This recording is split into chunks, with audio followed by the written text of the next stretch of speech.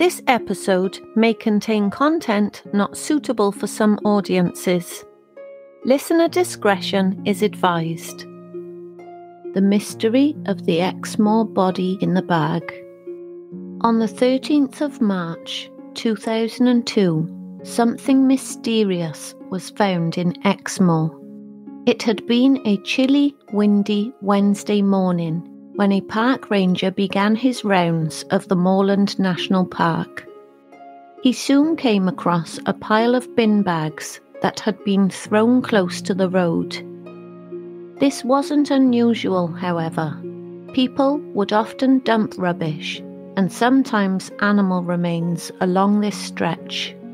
The ranger started clearing up the bags and assumed they were the remains of some kind of pet.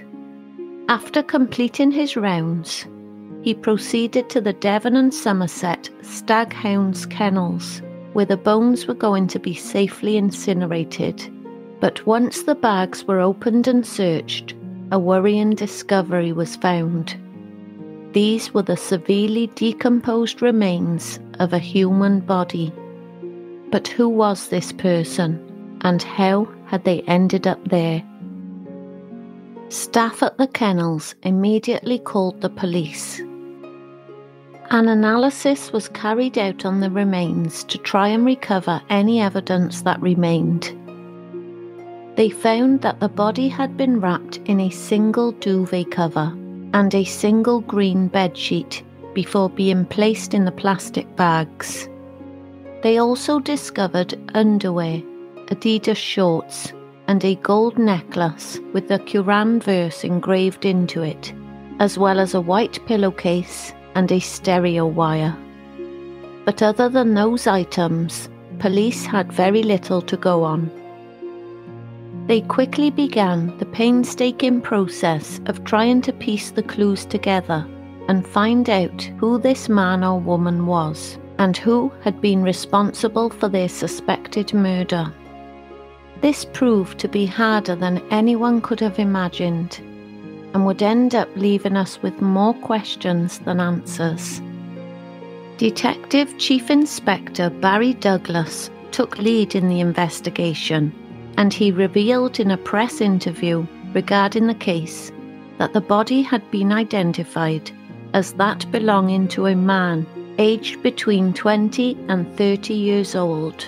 He was roughly 5 foot 9 inches and had dark hair. They also released the fact that despite the man having been found in March 2002, they believed he had been murdered in either 2000 or 1999.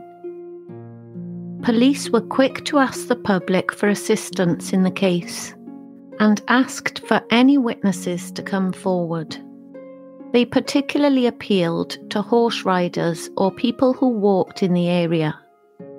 The police wanted people to think back from the months prior if they had seen anything of any relevance or spotted any person or people acting strangely.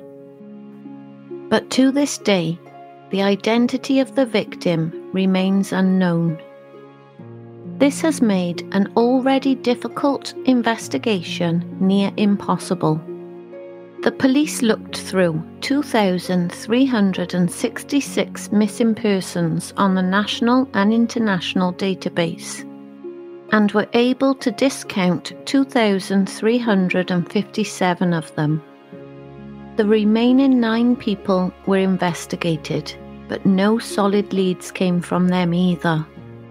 As for any witnesses, public statements discussing witness statements have been few and far between, which makes it safe to assume that they have been pretty scarce. Potentially, some people may have come forward to authorities, but that information has not been made public. The police continued to make multiple requests for appeals. Unfortunately, they haven't been given much to work with, other than what they already knew. The investigation is believed to have cost around £120,000. Forensics were able to link the white pillowcase to a linen hire service that provides linen to hotels all over the southwest of England. They also theorised that the stereo wires may have been used to tie the man up. They have a full DNA profile of the man and were able to discover the necklace had been made in Pakistan. The verse engraved on it is also known as one of the most important verses of the Quran, references Allah being Almighty. This verse is also sometimes off evil spirits. Forensics were also able to determine that the man's body had been stored somewhere, potentially in a fridge or freezer for the years after and before he was dumped in the moors. Based on isotopic testing carried out on the remains, the assumption can be made that the man may have lived in the local area for a few years prior, even up to 10 years before his murder. This pretty much rules out the theory that he was murdered out of the country and brought in. The following is a list of potential theories about who he was. The man may have been an illegal refugee working in the Exmoor area. Maybe he even worked in the hospitality industry and had access to those linens himself. If a business knowingly hires illegal workers, they would be unlikely to report such a person as missing. Maybe he was just a shy man who enjoyed a solitary life, and once he went missing, people just assumed he had moved on. He could have been involved in some sort of illegal activities in the area and was potentially a member of a gang, which of course would have been a reason for him not being reported missing. Now, on to the theories about what could have happened to him.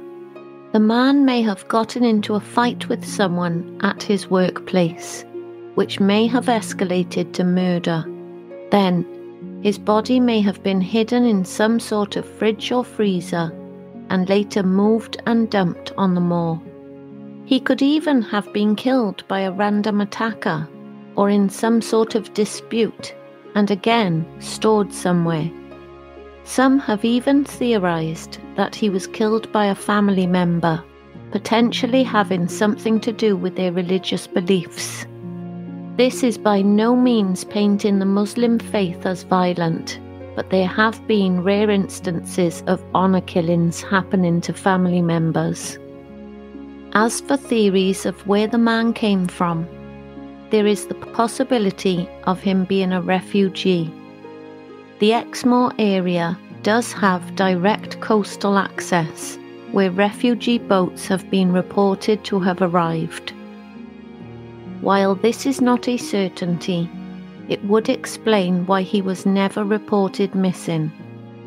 But let's just say that he was a man who was born in the country and had been living in the area for a decent length of time, like the police believe. Why was he not reported missing? Surely he had friends who noticed his absence. This is one of the many mysteries in this case that makes it so hard to wrap your head around. Another curiosity is the necklace. There is the chance that it was not actually the man's in the first place, and could have potentially been left with him by the killers, possibly as they were feeling guilty about what they had done. The necklace points away from the theory of a robbery gone wrong. Maybe it was simply left to throw the police off. It is clear from the start that the police believed that while it may be tricky, they would find out who this man was. In March 2002, Detective Chief Inspector Barry Douglas said, "There are a lot more forensic tests which need to take place, and these will take days and weeks rather than hours.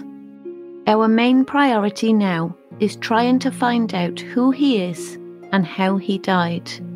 We are also trying to establish exactly how long the remains have been lying on that part of Exmoor.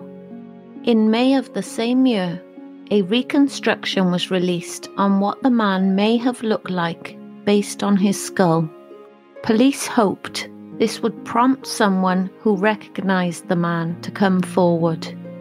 Barry Douglas said, "We do feel that somebody must know who he is. Someone can't just die and be disposed of and have no family or friends that know he is missing."